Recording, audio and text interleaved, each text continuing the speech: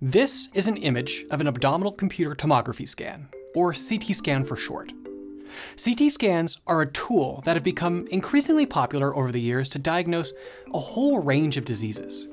It's essentially one or more X-ray machines strapped to a wheel that spins really fast.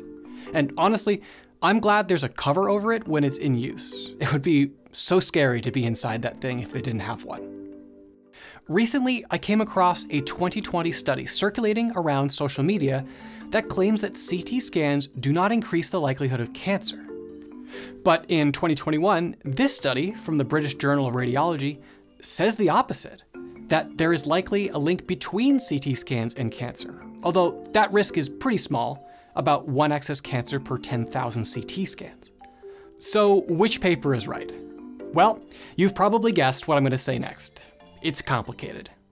A quick note on radiation dose before we go any further.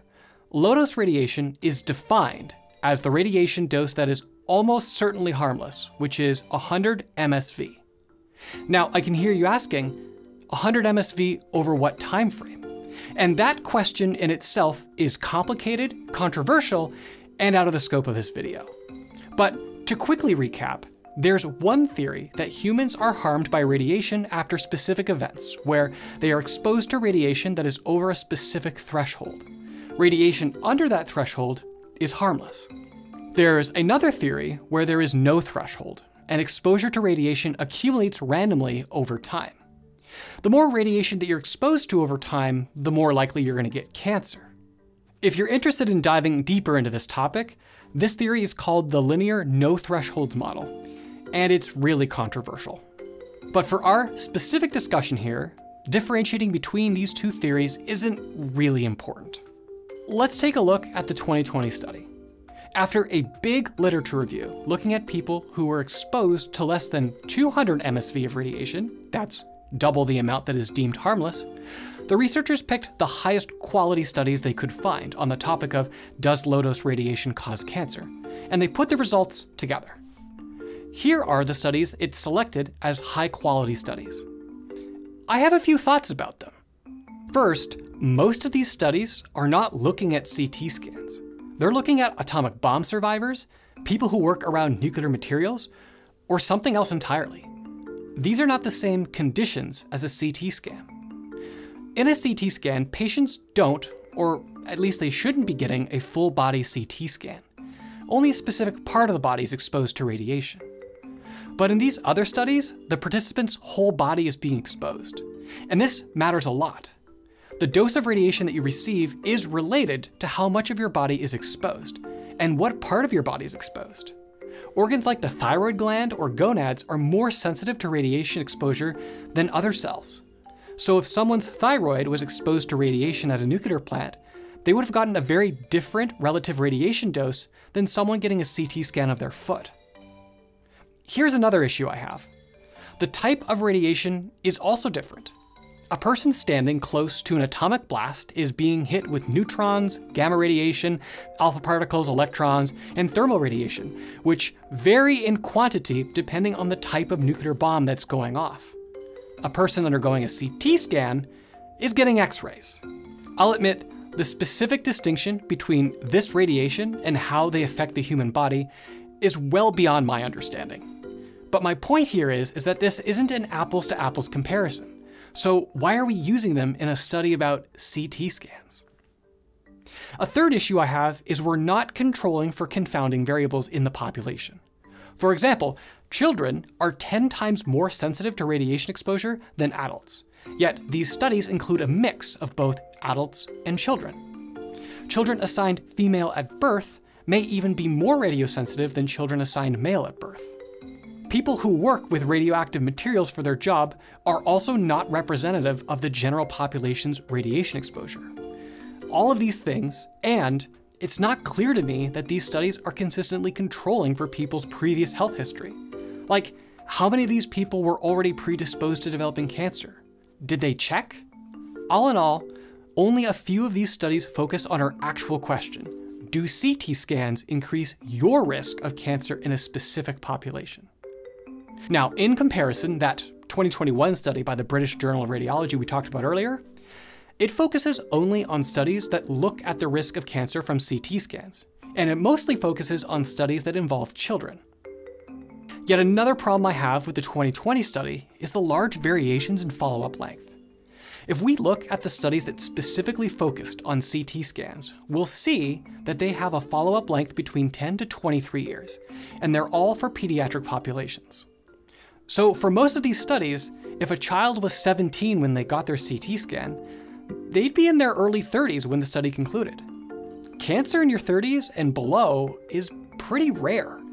It's not that these studies are badly designed, it's just that so far, we don't know if having a CT scan increases your risk of getting cancer during the period of time in someone's life when they're more likely to get cancer, in their 50s or over. This issue isn't unique to the 2020 study though. The 2021 study has the same problem. Most of the studies that they use are with children, and the average follow-up length is between 4 to 20 years after exposure. Again, cancer is rare in patients in their 30s and 40s. But let's say, for the sake of argument, we can solve all of these problems. We are able to design studies that look at specific populations undergoing CT scans of the same part of the body, and then we follow up with them over a long period of time. The question of, do CT scans actually increase your risk of cancer, is still hard to answer. There's just a ton of variability with each CT scan. Let me explain.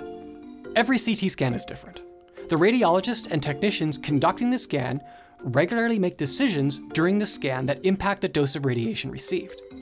If the radiologist wants a clearer image or needs a wider scan area, more images might be needed, and therefore the patient is exposed to more radiation. On the other hand, maybe the radiology team prioritizes achieving CT scans with the lowest effective dose. Those patients would be exposed to less radiation. But it's not just the radiologists at the helm that add variability to the patient's radiation exposure. It's the scanners themselves.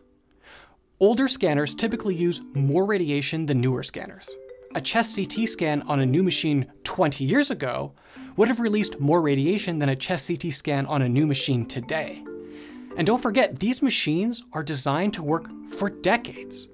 So that CT scanner from 20 years ago may still be in use today at one hospital, and then a hospital down the road may have a new lower dose CT scanner. To help illustrate all of this, here are two studies that both looked at CT scan doses in adults.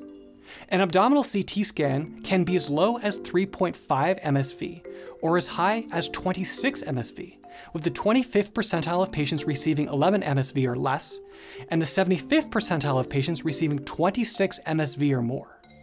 So one abdominal CT scan could be as low as 1/25th or as high as 1/4 of the safe 100 MSV radiation dose.